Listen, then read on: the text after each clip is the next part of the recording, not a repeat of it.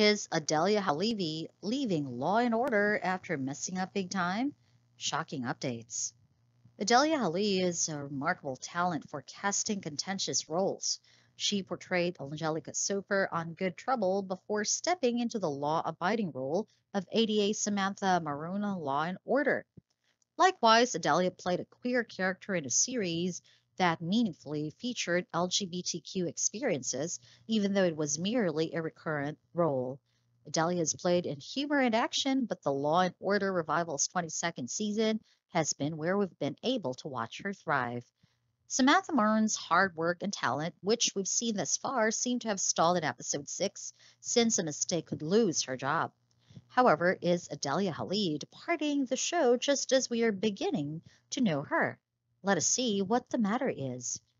Is Odelya leaving Law and Order? Here's what we know. Samantha Maroun's willingness to let her feelings show in court is one quality we appreciate. A newly released convicted rapist is shot and killed in front of his house in the season 21 debut. Samantha tells the jurors during her final remarks about her sister, who was raped and killed over 10 years ago and whose murderer was never caught.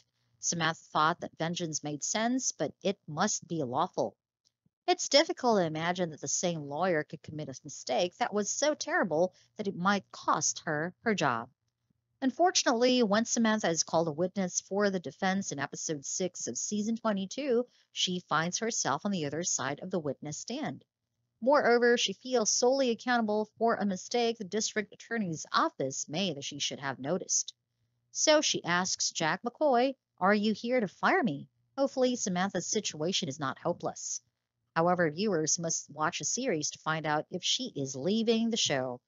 Odelya finds solace in acting. Odelya Lee is someone fans definitely want to see more of in Law and Order. She claimed that acting is extremely therapeutic in an interview with Yahoo Life in September 2022. The actress claimed that when she was 15 and seeking treatment for an eating problem, she expressed her dream of becoming an actress. Then her therapist adopted a somewhat unique strategy. The therapist for Odelya took a chair and seated in front of the teenager. She said, "I wanted you to get in any character that you want to get into and be as dark as you want to be and just stalk that person. That's all it said. That person is sitting on that chair," remarked Odelya. She continued, "And it really helped, and it was my therapy, and it's when I realized that this is what I meant to do."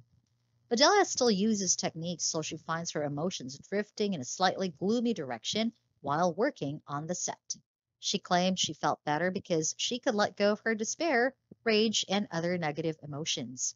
The actress no longer received therapy as of the interview, but she's not afraid to promote its wonders. These days, she works out to help her anxiety.